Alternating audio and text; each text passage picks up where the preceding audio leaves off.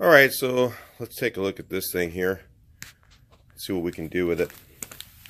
Show you the issue with these. It's almost every single one of them is about the same. You can buy them new for $250 or so at Wolfsburg West.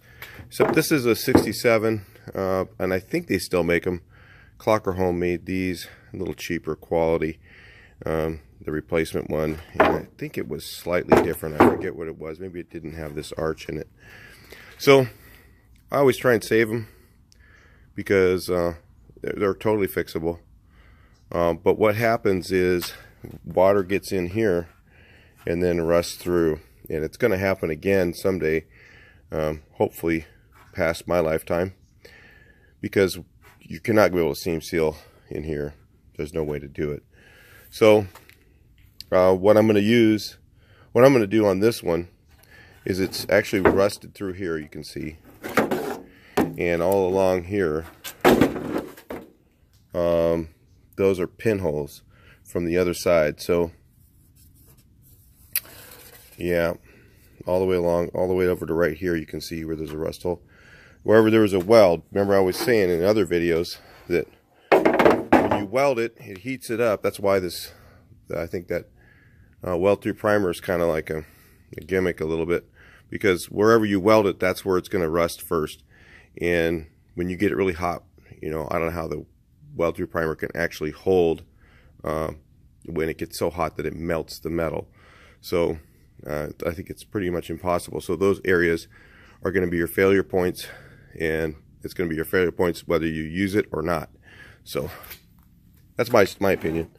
Anyway, what I'm going to do on this one is I'm going to go ahead and cut this entire piece off. Not always necessary, but I have lots of sheet metal right now. I got a whole bunch of it at a good price. It was on it was in the remnant place. I'll just lop off a piece of this and bend that shape there and just do the whole piece, because then I'm not having to splice it or anything. And then what I'll do is for this side, since it's hard to butt weld, it's easier to lap weld things. I'll lap weld this, and I'll put the piece from the inside first.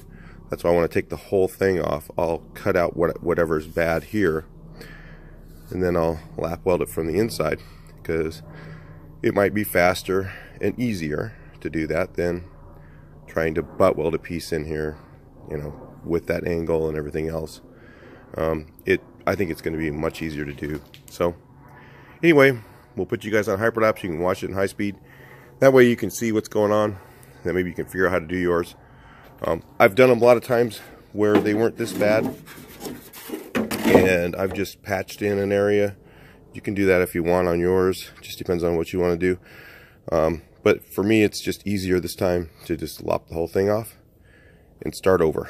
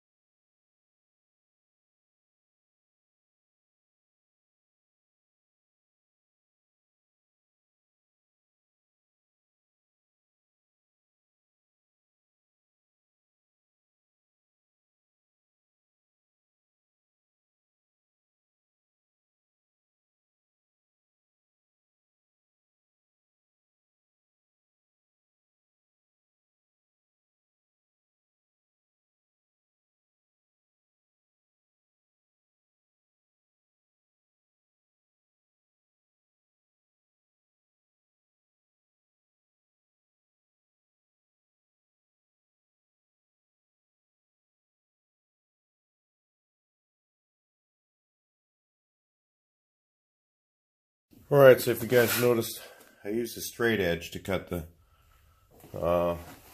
metal. Actually bent this one a little off.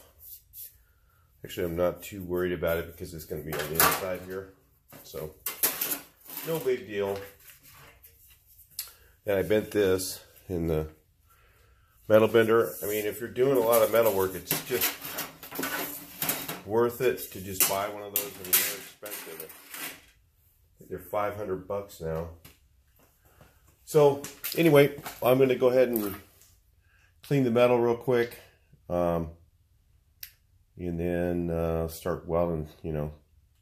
I got to clean it, I got to treat it, so I don't know if I'll get to welding it right now.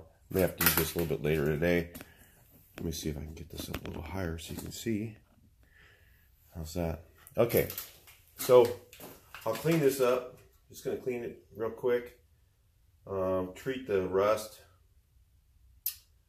And I was going to chuck this thing in the sandblaster just so it'd be easier.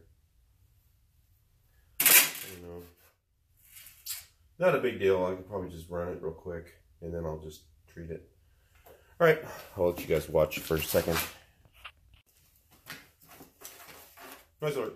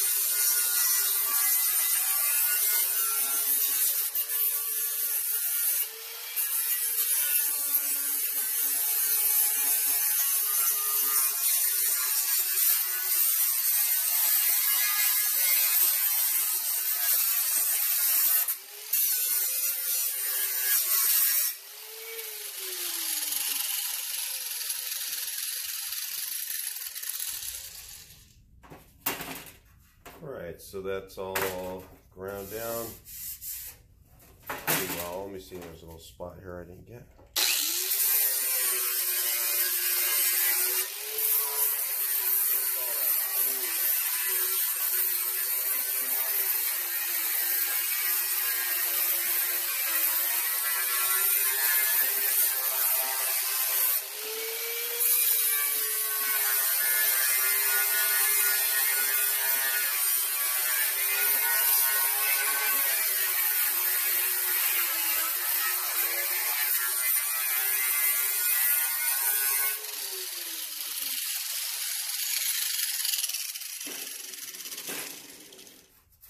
Alright, so we're looking pretty good here. A little bit of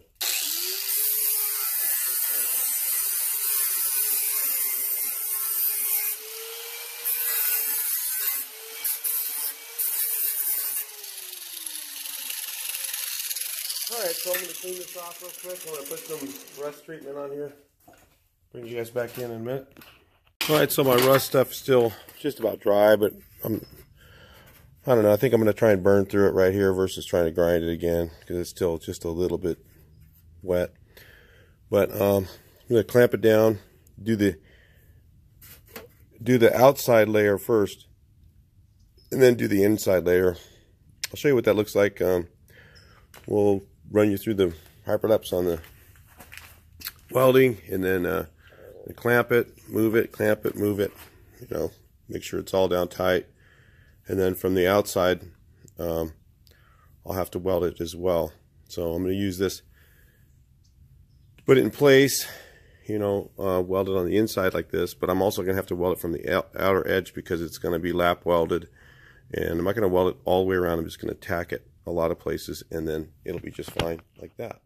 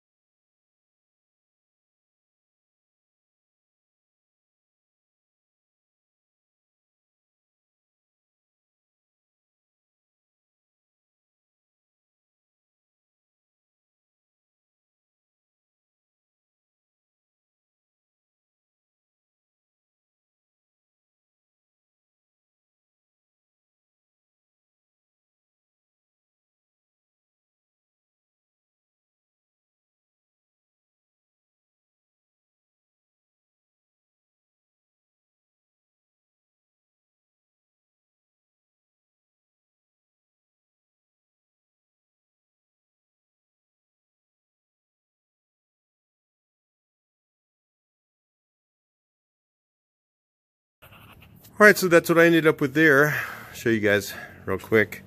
This is all ready. I got to do the inner panel now. So I'm going to flip this over. I got that all ground down. Now it's going to just take a little bit of filler there. Won't be much. It does warp the living crap out of this. I mean, I don't care how good a welder you are. You're going to warp. Because pretty much when you cut this, it just, there's nothing holding it in place anymore. So I'm going to put this piece on here. I'll clamp it down like that, make that my interior piece, and weld that thing in, and then I can finish. I might end up filling this real quick. What we did on this here is took it and cleaned it and put it in sandblaster, and then heated it up and peel all the paint off of it, and put it in the sand, use a wire wheel, and then put it in the sandblaster and finished it off with that. And then coated the whole thing with rust treatment while I was gone. I had Chris do that because I was gone for a while. And now I'm just going to weld this panel on here, and then we'll be looking good. I'll bring you guys over here and let you guys watch from the sideline and check it out.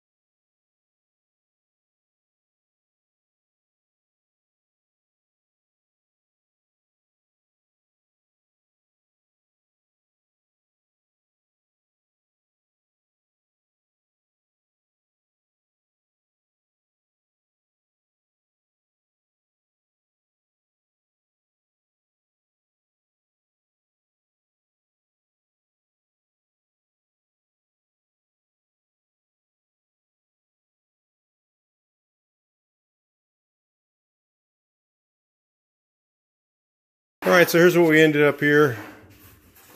I got it pretty straight as far as that goes there. It's down low again. You're getting it. I always end up with warpage here because, I mean, I could sit there and play with it, but honestly, when it's all done, you can't see it because it's such a short area and it's underneath the bumper. So here's what this looks like. A piece in there. Of course, I got a little bit of weld contamination because of this stuff, but that's fine. You know, it's only, look how many welds there are in there, and is it structurally doing anything? Not really. You know, so that's what matters. And this side's good. This side will get the filler, no problem. Look great when it's done. Really won't take much work from here to finish it. Just a little bit of filler, some sanding. I won't even use a hand block on that at all. Probably just run it with the DA one way, the other DA the other way, and then it should look great when it's all painted. All right, so that's it for this. Talk to you guys in the next one. We'll look at it filled later. Come back for those videos. There'll be videos on the stuff all filled in and finished, and you'll see. You won't see any of this stuff. Talk to you in the next one. Please make your comments.